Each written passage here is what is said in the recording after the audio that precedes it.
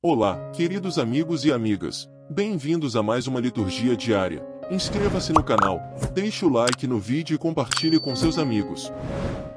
Liturgia do dia 13 de dezembro de 2023, Santa Luzia, Virgem e Mártir. Memória, segunda semana do Advento. Quarta-feira, primeira leitura. Leitura do livro do profeta Isaías. Com quem haveis de me comparar? E a quem seria eu igual? Fala o santo. Levantai os olhos para o alto e vede, quem criou tudo isto? Aquele que expressa em números o exército das estrelas e a cada uma chama pelo nome, tal é a grandeza e força e poder de Deus que nenhuma delas falta à chamada. Então, por que dizes, Jacó, e por que falas, Israel? Minha vida ocultou-se da vista do Senhor e meu julgamento escapa ao do meu Deus. Acaso ignoras, ou não ouviste? O Senhor é o Deus eterno que criou os confins da terra, ele não falha nem se cansa, insondável é sua sabedoria, ele dá coragem ao desvalido e aumenta o vigor do mais fraco.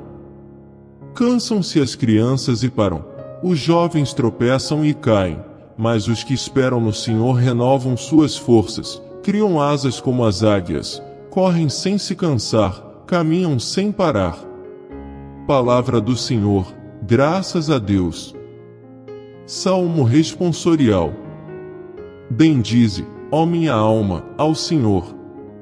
Bendize, ó minha alma, ao Senhor, e todo o meu ser, o seu santo nome. Bendize, ó minha alma, ao Senhor, não te esqueças de nenhum de seus favores.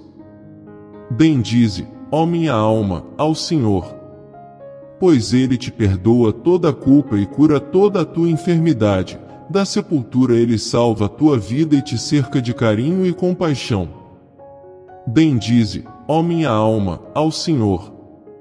O Senhor é indulgente, é favorável, é paciente, é bondoso e compassivo. Não nos trata como exigem nossas faltas, nem nos pune em proporção às nossas culpas. Bendize, ó minha alma, ao Senhor. Evangelho.